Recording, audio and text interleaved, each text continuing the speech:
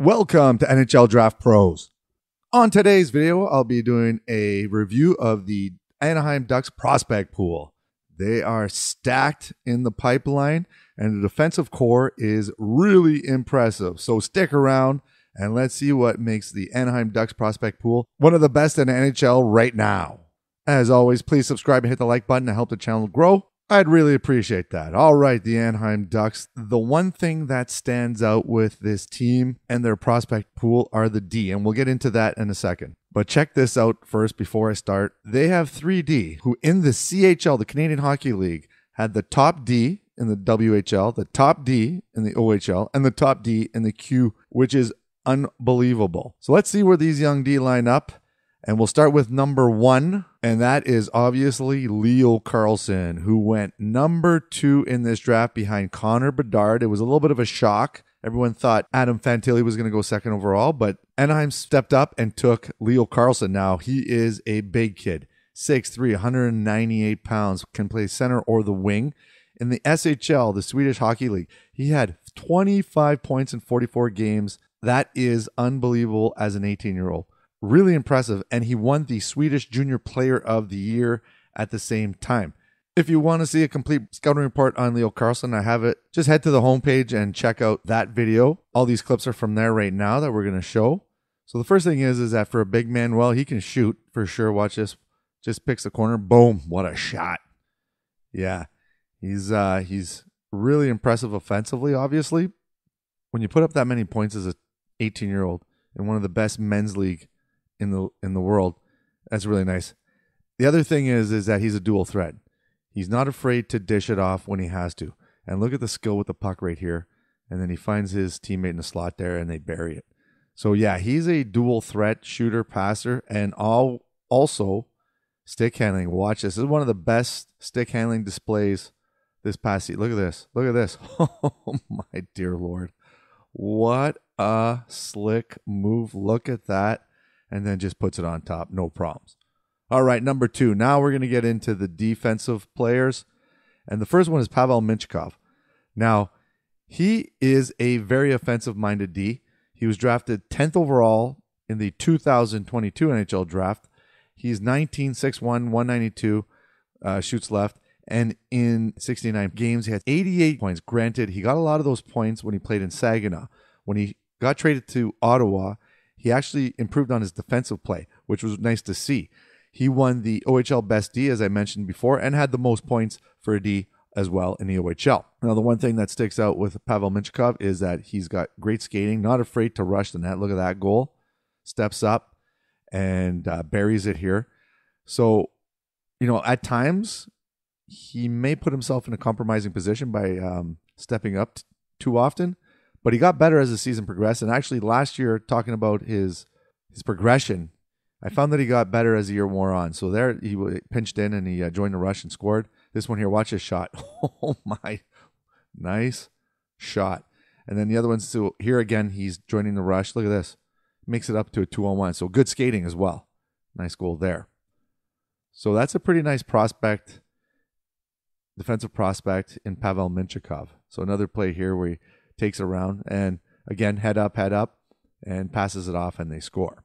So number 2, Pavel Mintyukov, nice D on the list right there. Number 3, Olen Zellweger, another player who is very offensive.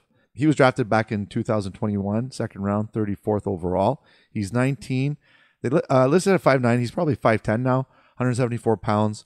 In the dub, look at this, 80 points in 55 games. Yes, he is another offensive-minded player. But he won the WHL Defenseman of the Year and the CHL, the entire Canadian Hockey League Defense of the Year. So some nice accolades there. And the one thing that stands out with Olen Zellweger is his skating and his shooting. Watch this. So this is a clip from in the playoffs. He had 3 goals in this game. Hat trick. For a D, it's pretty rare. So we can see there the one-timer drops it home. Then this one here walks out of the corner and just buries it. What a goal. Got some nice hands. This one here walks in. Gets a little bit of a lucky bounce there. Puts it on net and it goes in. But nevertheless, 3 goals. Really impressive by a D. All right. Moving on. Number 4. We got the power forward. Nathan Gaucher. 19 years of age. Look at this, 6'3", 207. He was a first rounder in 2022, 22nd overall, and he had 46 points in 44 games in the queue for the Ramparts. Like I said, power forward, got a little bit of an edge and likes to use his body, definitely. And last year, he won the top defensive forward in the queue. So, again, some hardware for these players. A lot of awards handed out this year for the prospects from Anaheim. Really impressive. All right, number 5 on the list, another defenseman. Like I said, the D are stacked in Anaheim. Tristan Luneau, 19 years of age, 6'2", 192. He's a right-handed D. He was drafted in the second round in 2022, 53rd overall. He had 83 points in 65 games. So another one. Another offensive D in the system. And needs a little more work on his skating, but not a handicap, I would say.